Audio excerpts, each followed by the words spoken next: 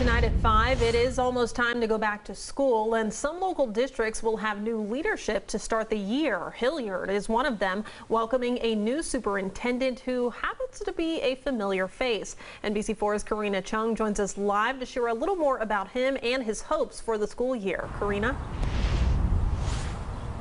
Well, Jen, David Stewart used to be a teacher and a principal here at Hilliard City School District. Now, this is a little bit like coming home for him. He's making his return after serving as deputy superintendent for 8 years with Southwestern City School District. For David Stewart, this first day back to school is like no other. It's amazing how many things are familiar and people, but also how much has changed in 8 years. He spent time in the district as the principal at Darby High School and helped open Bradley back in 2009.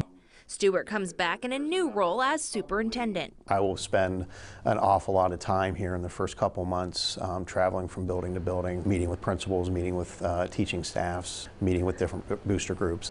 Superintendent Stewart tells me his focus will be purely on providing a stable and calm environment for students and parents after a tumultuous year impacted by the pandemic. Obviously, I think I would be remiss if I didn't, say what every educator, probably everybody is thinking, is that what we'd love to see is getting back to what life was like before the pandemic. This week, he's focusing on new teachers, some of whom were his former students, telling me they're prepared with enough educators to kick off the school year. There were 136 of them. It was a large group. It was great to see them. It was great to be back in front of people again, talking about the exciting things that go on in this district. So really our message to them was about the culture of this district and what makes this place so special.